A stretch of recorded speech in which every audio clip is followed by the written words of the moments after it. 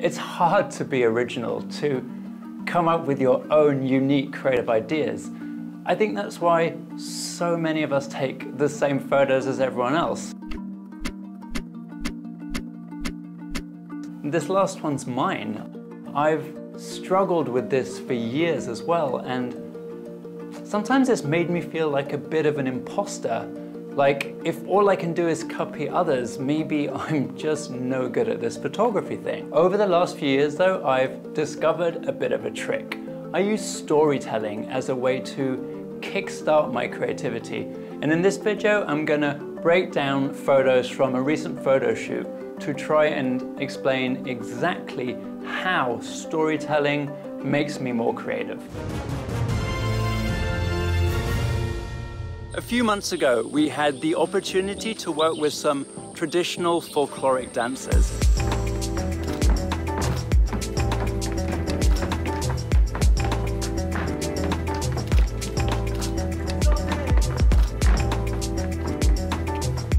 Photographing a different side of Mexican culture is always really exciting for me. It's a chance to explore a totally different world, and Folklorico's fascinating. It's like a visual history book with every one of the 150 plus unique dances representing a different chapter in that book.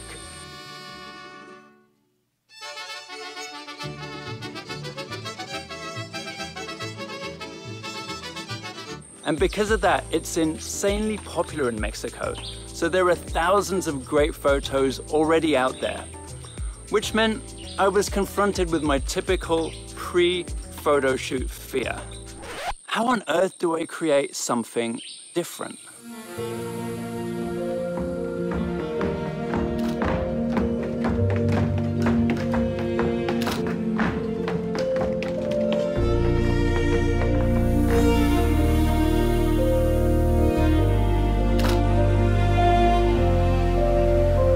Thinking in stories makes the creative process way more fun. The act of creating something from nothing has always scared me. I've never really felt like a creative person, I guess. Most of the time, I felt more like an imposter, and the fear that came with that would freeze me. I'd procrastinate, knowing that a new project would require making 1,000 different decisions that I just didn't feel qualified to make.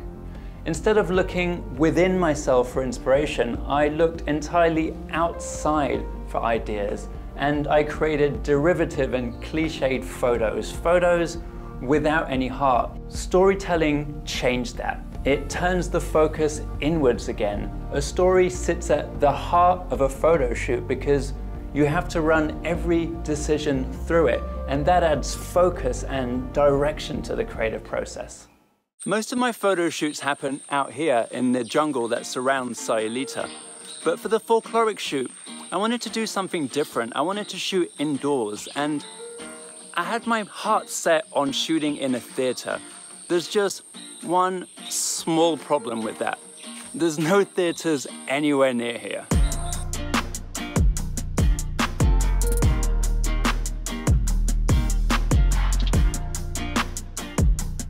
Dan and I drove around the neighboring towns and villages, location scouting, looking for any place, any building that might work as a stand-in for a theater. And we found this awesome warehouse. This place used to be a sugarcane processing plant in the 1920s, but right now it's being used as a community center. As soon as I walked into this place, I knew it was perfect, and a story idea for the shoot just popped into my head. I pictured a young couple in traditional folkloric dress breaking into this old abandoned theater to live out their fantasy of performing on a stage together. This story might seem silly or insubstantial, and it's actually both of those things, but who cares? No one else will see it. People will only see how the story manifests itself visually in your images. The story is just a tool to inform and focus the creative process. That's all. Now that I had my story, I created a shot list. I broke the story idea into 4 sections. the models entering the building, getting on stage, performing, and finally taking a bow at the end. Under each of these sections are the shots I wanted to create. They're in various stages of progress here, from early ideas like this painting I like, to actual test shots like this one.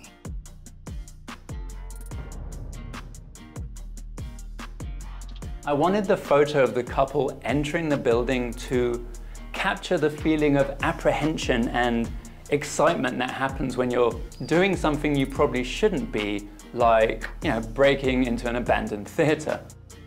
And that's why I opted for this composition, a wide shot from an elevated perspective. It made the models look small and the space look huge and ominous. Our unconscious mind notices contrasts like this, and it adds narrative interest to the image because of that. The light in these test shots is still too dramatic though. I wanted to create a more painterly image, so we added in a 1920s miner's lamp as a practical light source. As well as making the image look more cinematic, this type of lamp matches the time period of the building and also the historical origins of the dance, so it turned out to be a pretty awesome prop, really. Oh yeah, also I wanted to say this miner's lamp is broken, or at least I don't know how to make it work. So I had to tie a speed lamp to the back of it and then stuff some crumpled CTO gel right inside to get that rich orange color that you see in the photos. It worked pretty good. We also added in some haze to create this beautiful triangular framing around the models.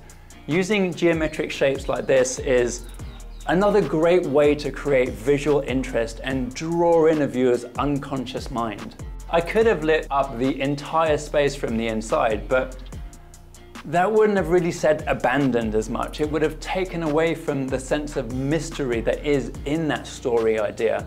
And this is actually a nice example of how working with a story guides you in a direction you might not have otherwise gone.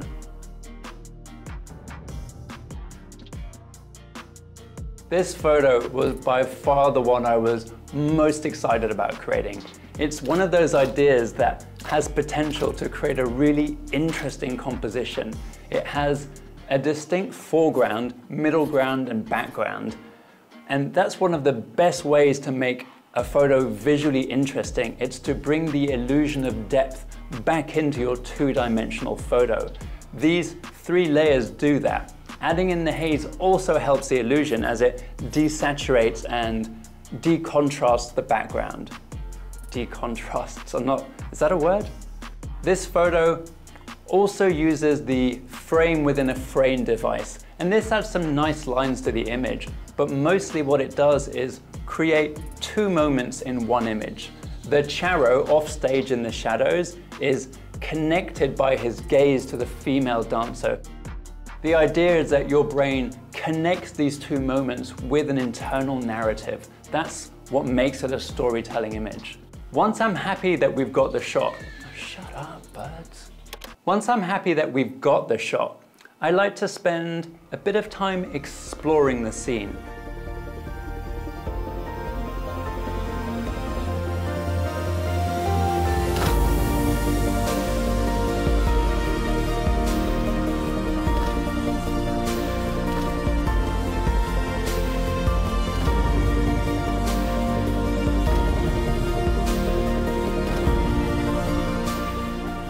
We've already spent time setting up the lights, so it's worth moving around a bit, trying new ideas out.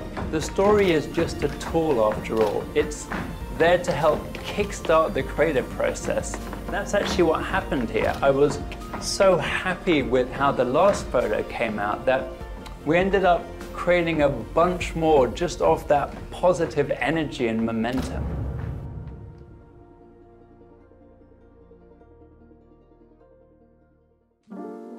Not everything went according to plan though. The last shot was a bit of a disaster. Do we have any other lights? No. My lights started flashing out of sync, which, might be the most infuriating thing ever. I was taking like 10 photos to get just one where all the lights flashed together, and that obviously made my batteries just go flat real quick. I never really got a photo I liked for this part of the story. This was probably the best one. Whatever, shit happens. I actually upgraded my entire lighting setup the next day, so that came out of it. That's how frustrated I was. I made this video to show how working with a story helps guide my creative ideas in some cool directions, how the story helps answer questions I would have found very hard to answer before. Working with a story means I don't just panic and borrow other people's work.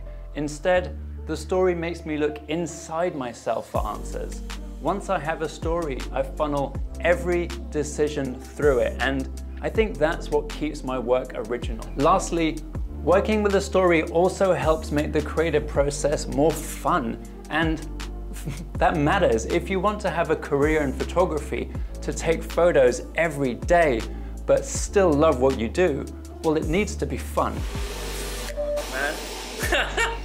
Look, storytelling isn't a better way to take photos. It's slow, it's involved, it's not for everyone, but it's the best way I know how to create original, interesting work, and that's why I like talking about it, and that's why I like doing it. I hope you enjoyed this video.